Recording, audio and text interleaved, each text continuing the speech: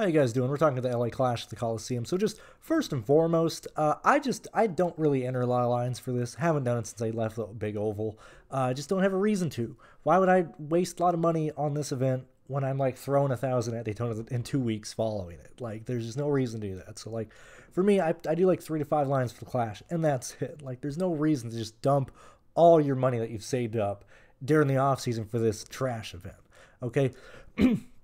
When we do look at this race and we analyze it from a DFS perspective and see how it broke down and everything, there's a lot of asterisks that we just got to add on like every single race they've had here. So we've been here twice, and when we look at the last 2 races, so we look back at 2022 and we can look back at 2023, which we will do here, and we'll get context and stuff from the races and stuff. But when we look at this year's event and the fact that they're making it to where there is only 23 cars in the race, okay.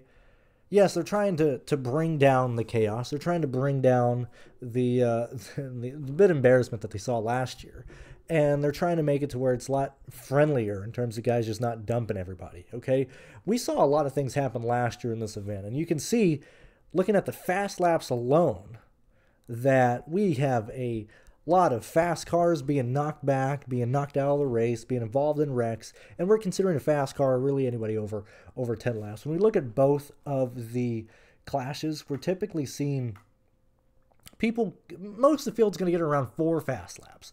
That's just how it is. Yeah, sure, like we're not expecting Burton, we're not expecting these slower guys to get laps led, but everybody else, like, hey, for the most part, we can project everybody from like 2 to 4, 5 fast laps. That's just how it is. So everybody gets an extra point there in terms of projections, in terms of entering this race.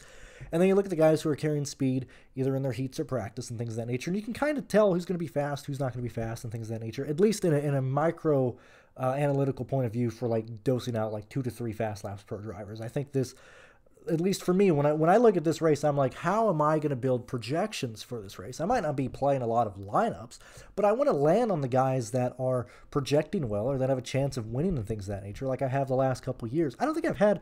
Let me look back real fast. Let me. Where did I go last year?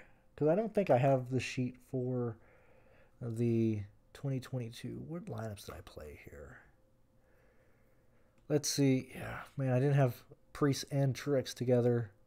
Eric Amarola got through. Okay, cool. That's kind of where I was at. Anyway, the reason I was looking at this and the reason why I want to do that is because, like, I'm able to nail the guys who are getting at least last year's race. Was I able to nail the guys who either got laps led or fast laps? Well, Eric Amarola, check both those boxes, just got moved to the back late in this race because we had so many restarts and stuff like that. Truex went well as well.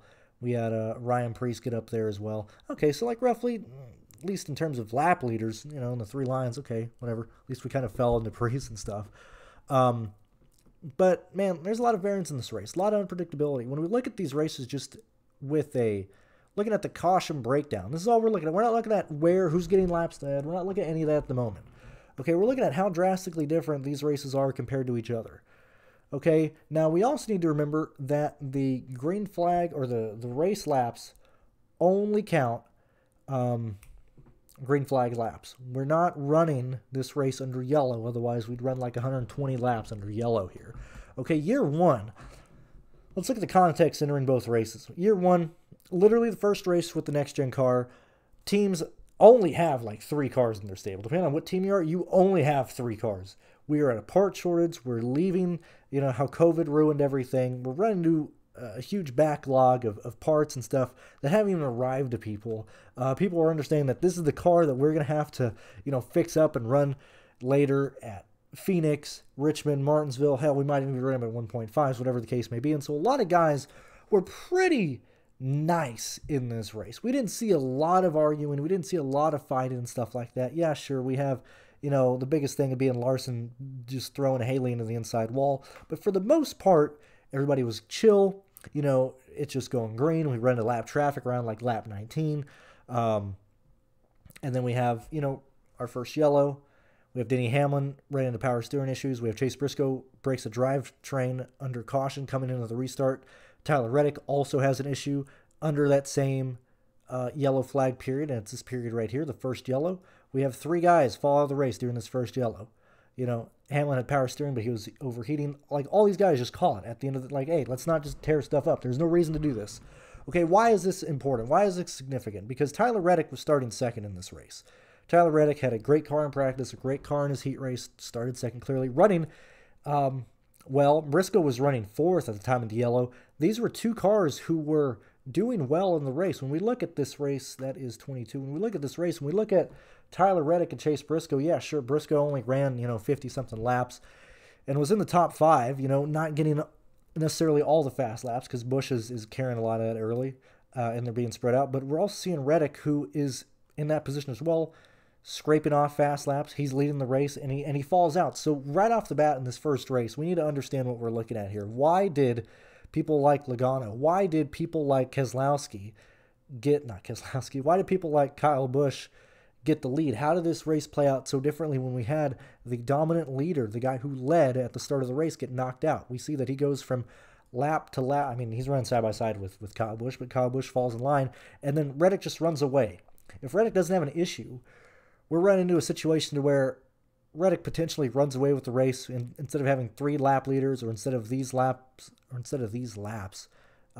being led between 35 and 64, we might see, Reddick lead closer to 70, closer to the halfway mark, and we typically just see 2 lap leaders or something like that. So we need to keep everything involved, especially when we're looking at what heats we're looking at, what starting positions we're looking at in terms of laps led, in terms of guys having good cars. There's a lot of different things going into this race that we need to pay attention to, and I want to try and kind of go over all the things I look at here. So when we're entering the week or the weekend and stuff, we have the practices in different groups. They go out, run there a lot of time, and then they leave the track. Another group comes in, they run there a lot of time. They leave, another group comes in, so on and so forth. And we go through a cycle a couple times of people running these laps, and the track drastically changes because rubber's being put down, the track is increasing temperature, or the ambient temperature is decreasing, however you want to look at it, in terms of, heat being put in the track, but, the sun going down, things of that nature, or just the sun getting later in the day. All this stuff going in the practice sessions and different practice cycles and stuff like that. The practice data in and of itself, in my opinion, is quite useless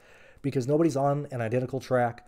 They're on at different periods. Some guys are having a more optimal track condition in terms of what the race is going to be once they're practicing later in the sessions. Like the last practice session, or the last group, like say if there's like 4 practice groups or 3 practice groups, I don't remember exactly how they did it, but it's like when you defer football in the football game.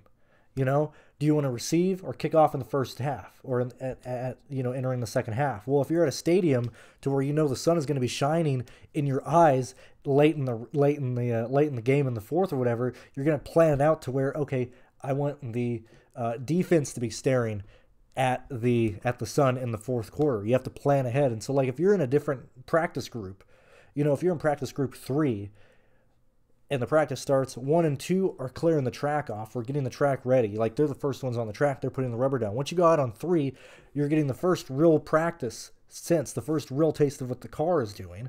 But then again, that's your first time out. And so, yeah, sure, you go out in a more optimal track condition, but that's your first time. Then you go back, you make adjustments. By the time you go back out some more, the track is even more, grooved in, or more rubber on the track and stuff like that. And so it constantly changes. And so depending on what track group you're in, like, you might be faster or slower depending on what other groups, but like, it's because the track is different. You're going at different times. And so for me, like, I'll pull the laps and stuff, but I'm not necessarily looking at that. I want to look at how these guys do in their heat races. I want to look at how they're doing. And so when we look at the cars that traditionally show speed that is replicatable, that is repeating in the race, are the cars who are winning the heats. And it's typically heat number 2 and heat number 3. When we're looking at who's starting in these races here, switch here. When we're looking at who's starting in these races here, so heat number 1, yet again, very similar to the practice. Heat number 1 is the first practice out. Track is drastically different from how it's going to run the main, so on and so forth. And heat 1 is just, yeah, sure, you qualified well. Excuse me. You had the fastest car, but that doesn't mean a lot when we're looking at a short track like this.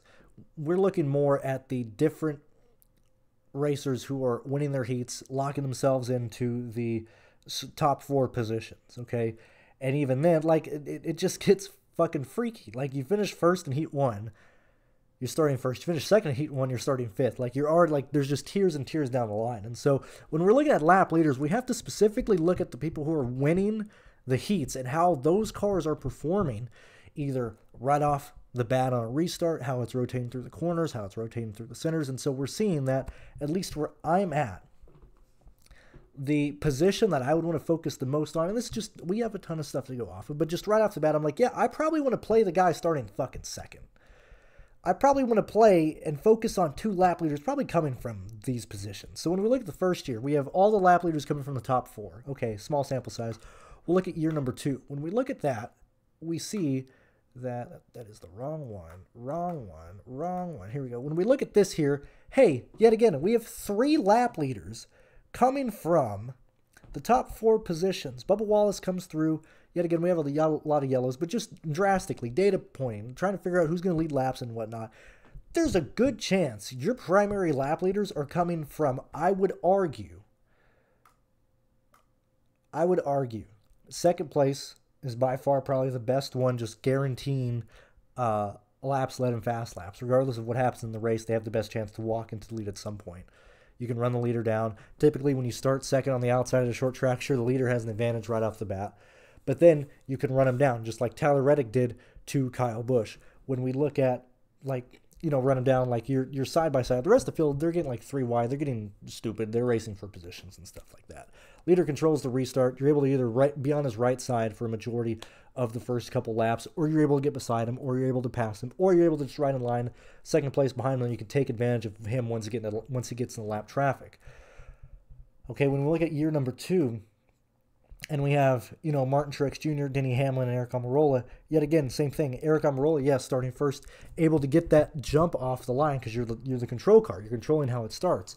But once you run into traffic, once you start running into more restarts and stuff like that, the car in second and third place are able to get to you. They're able to ride behind you. They're more likely to get the lead at some point, especially because you're having to carve through lap cars. They're not having to do that. They're just following you through it or using lap cars to slow you down, whatever the case may be. When I'm looking at just primary lap leaders, I'm looking at most likely the guy starting second place and probably the guy starting third.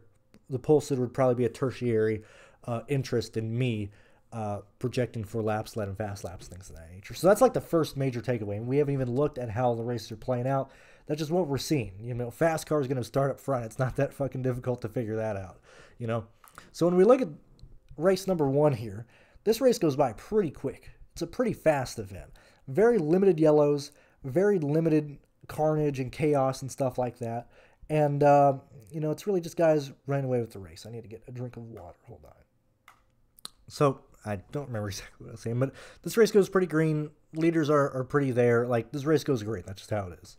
We go last 60 laps or last 40 laps green, whatever. Last year's race, yes, we had a bigger field, which yet again, like, yeah, sure, we're returning to 23 cars this year, but I would not necessarily use this as the sample size. Just the data points alone, I would hesitate you on that. Figure out why certain things happen. Why, like, yet again, you might, if you're just looking at it like, well, you know, second place has only worked, you know, once, you know, run into, like, let's understand what happened, what broke on certain cars, why certain people led to this happening, why certain things didn't lead to this happening. I would lead more towards the race that we would want to look at and have an idea of how this would go more. I would lean it to the 23 car field that we had in 2022, but yet again, that was the first race with this next-gen car. A lot of people being general, a lot of people, you know, not wanting to destroy stuff. So this is probably on the extreme side of going green, whereas last year was on the extreme side of just racing like a bunch of amphibians and just being stupid. So when we're looking at this year, or last year, we have more people running, the same amount of people, you know, wrecking out and stuff, but we have a lot of turmoil in this event in terms of guys getting spun sideways, people wrecking into each other, single car spins, huge incidents, like huge pileups, like just track blockers, you know? We have like 2 guys spin out, it's in the center of the corner, people just have to stop and stuff like that. And we see that we have very limited green flag runs here. And so when we're looking at this race in terms of fast laps, we're seeing, what is the total here? We have, this is, oh no, it's not, I forgot, they're not counted. I was like, wait a minute. Why is that 150? Yeah, it's because, duh, they're not counting yellows, Brandon. But we're seeing that the cars that are either up front during certain periods of the race, like it, or that have a higher track position, able to stay up and avoid the stupid chaos that they're right into is getting laps led and stuff like that. Whereas here in this, I forgot I have like 3 different tabs. Whereas here, it is literally primarily the guys up front competing for the win. All the fast laps literally came from the guys up front. That was it. There was no shuffling. There was nobody getting stupid like that. If you were up front, you were getting fast laps. That's the end all be all. That's this one here. That is laps led. It is still here. But like the majority of is going to the guys who are running in the top 4 positions and the top positions in general. Whereas here, the fast laps are pretty much all spread out.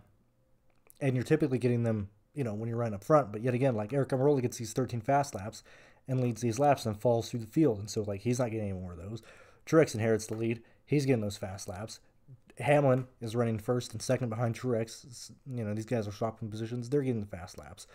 Bubba Wallace, gets to the lead, runs off some fast laps, things of that nature. Priest, who probably had the best car in traffic, probably had the best car, like, actually able to do stuff. Yet again, gets involved in late race stuff and has to fall through the field. And so when we're looking at this event, I don't necessarily want to view it as a chaos-filled wreck or a chaos-filled race like this one. But when we're looking at people who are...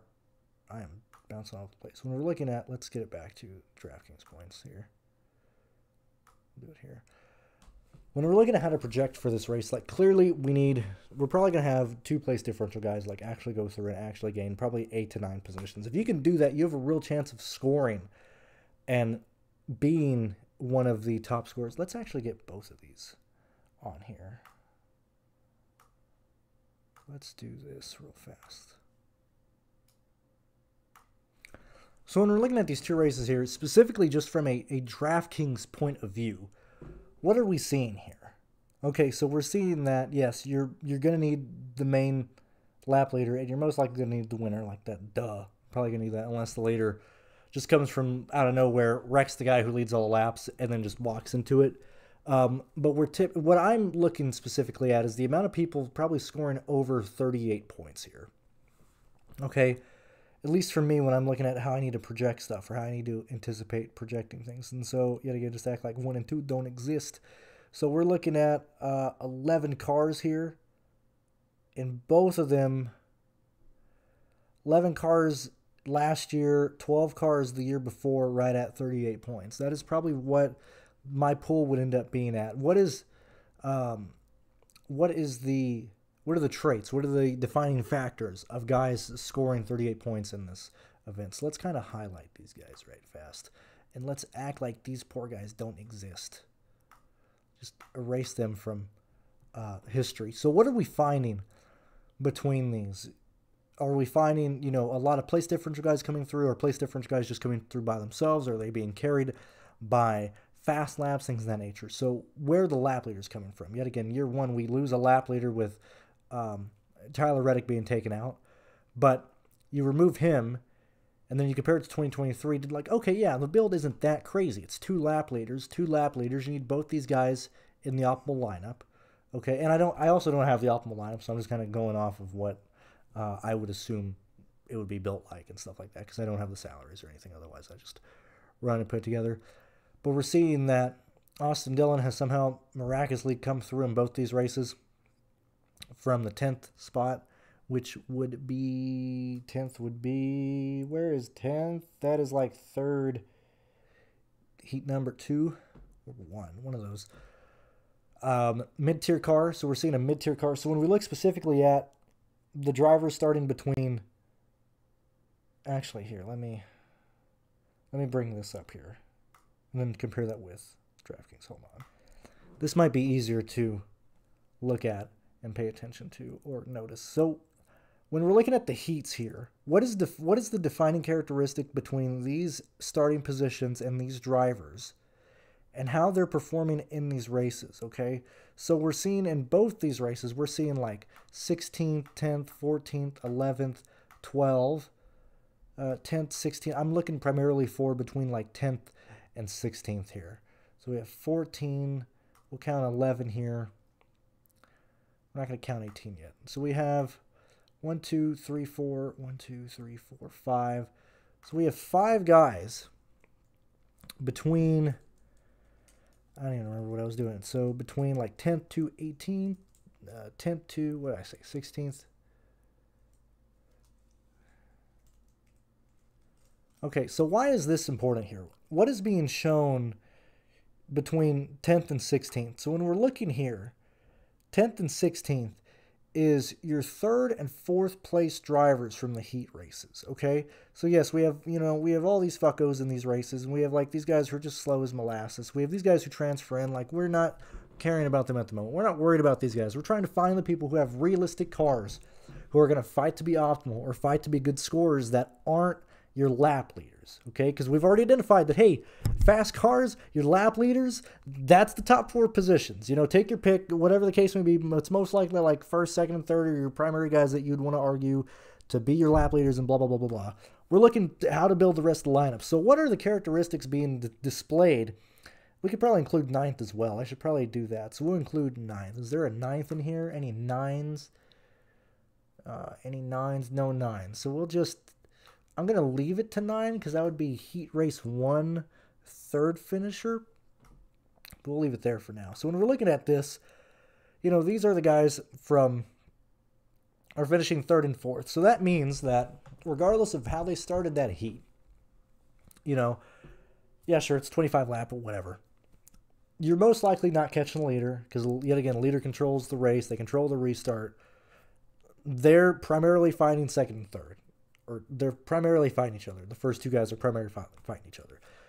2nd and 3rd place finishers in the heat races are typically displaying cars that are having a good amount of speed. You just weren't able to get to the leader for whatever happened, whatever the case may be. But you're clearly faster than the rest of the field. Like your car is actually competent. You can actually do something there. Okay? So when we're looking at these, yes, we're also trying to pay attention of what lap leader is performing the best in the track, which is pretty easy to write down notes because Fox will primarily just end up watching the battle for the lead. It's really difficult to watch the battle for 3rd and 4th unless it's in like the peripheral or the background of the race that's going on here.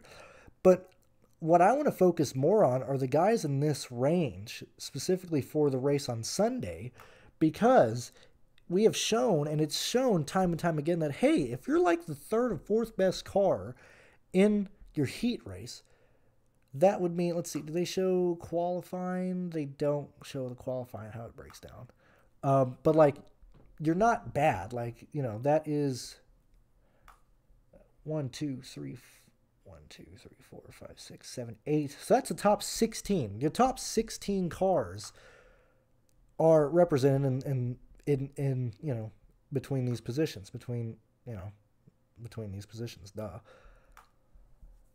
Yet again, and we're looking for primarily 12 guys who are probably need to do this. So we're looking for, basically 13 to 14 guys who are going to be able to put down those laps. Put that there. Okay. We're looking for like 12 to 14 guys. Well, hey, a good portion of that field who are going to finish up there are either going to be guys who gain place differential from the back of the field, truly like passing a lot of people. Either the guys starting last, guys starting last year we had like 22nd and 23rd both be in the top 13 of scoring, but we've had 18, 23. Basically, the guy in last place just shows up and he doesn't have to do anything stupid, and he can pass people as they wreck out and stuff. We have like 18th, 21st, 19th, and stuff like that. Like, yes, clear place differential plays coming through. But for the most part, if we're either aiming for your top 4 guys leading laps, or you're aiming for these guys in blue here, you got a real chance of landing on multiple drivers who are going to end up scoring in the high 48s and finding to be optimal. At least for me, that's how I would look at this data. That's how I would interpret it. And I don't think I'm necessarily making that up or trying to find something that fits my own accord. Let's get this here.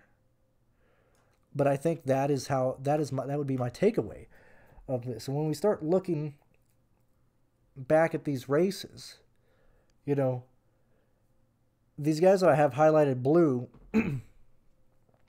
yes, they offer place differential, but they offer cars that are going to be competent, that are faster, clearly faster than a good portion of the field, and guys that are going to compete to be scoring well in DraftKings, which is really all we care about. Like, we don't give a flying shit where these guys finish or where they finish. We're just focusing on like kind of where they're starting, what their upsides are, and what they end up leading DraftKings wise. You know, yet again, so you have your primary lap leaders coming from, you know, the first four positions here. Whereas second, Haley got fast laps, got wrecked, got taken out, but still was there. So these would be we're looking for fourth here. Byron didn't really do squat. But green is like your first four finishers. B would be the guys who are finishing in this range between your third and fourth place finishers in heats. For the most part, if you're playing those guys, like if you just build with that pool and you primarily chase those guys, you're going to land on a build that works out. That is going to most likely land on a majority of those guys finishing in the top 12 scoring. Especially when we get down to even a smaller field of 23 cars and stuff. You know, like that's kind of where I'd want to go on. Yeah, sure. Like, we'll have place differential come through. And we'll have unknowns that happen in races that cause people to either fall out, like Eric Almirola falling through the field. We have, you know, Tyler Reddick, you know, having mechanical issues and stuff. But for the most part, when I view the Clash and I kind of look through all the bullshit and chaos and all the insane stuff that's going on, this would kind of be my takeaway. That's kind of the approach I want to have. And at least for me, that's really all I want to look at for the Clash. I don't really see a reason to, you know, like I rewatched these races. Yeah, sure, it was crazy, but there's like really nothing out of the ordinary. These are similarities between these two races that I think are repeatable, that I think are happening in the races, that I think we could see happen again. And this is just kind of how I would go. Oh, and the reason why I brought up the pool, like if you just use a pool of like those primary guys, of these primary people here, yeah, sure, you're going to run into issues where some guys fall through the field. And then you'll run into an issue where like, hey, I have to play value play. I can't play all these guys here. Well, then probably just play the best point per dollar play in the back half of the field, or whoever the cheapest is. Either safety of starting like dead last or close to last that offers place differential, or just the best point per dollar play that's left over. Like, I just feel like that's how I would want to build the lineups and stuff. And I probably, at least looking back at how I did last year, like I probably didn't necessarily do that. Like, look at the guys that I'm focusing on here. At least, like, I didn't focus enough on the guys that I wanted to. I probably should have just been more aggressive on these guys. I probably would end up on more Priest. I probably would end up on more Blaney and stuff.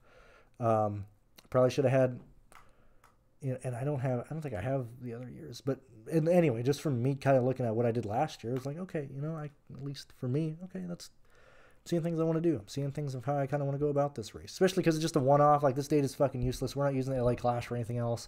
We're not using anything for the LA Clash entering this weekend. We're just using, you know, our eyes. We're using, sure, we could look at the lap practice data, but we're mainly just using our eyes. We're mainly looking at seeing who is better in traffic and things of that nature. So that's how I would do that. That's how I would go about it. And that's kind of just my look and preview and, I guess, review of the Clash. I don't know. I'm just going to title this Clash 2024. We'll see what happens. I will see you guys in the next episode. And hopefully you'll have some information on the NASCAR package. Maybe in the next video or so. I'll keep you updated. So I'll see you guys later.